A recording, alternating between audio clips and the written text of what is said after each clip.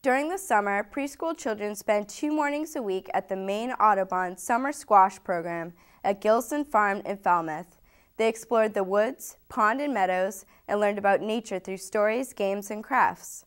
On the camp's closing day, they learned why butterfly wings have colorful patterns, and they showed off their costumes to their parents while demonstrating the ways butterflies protect themselves from birds. For more information about Maine Audubon's children's camps and activities, go to MaineAudubon.org.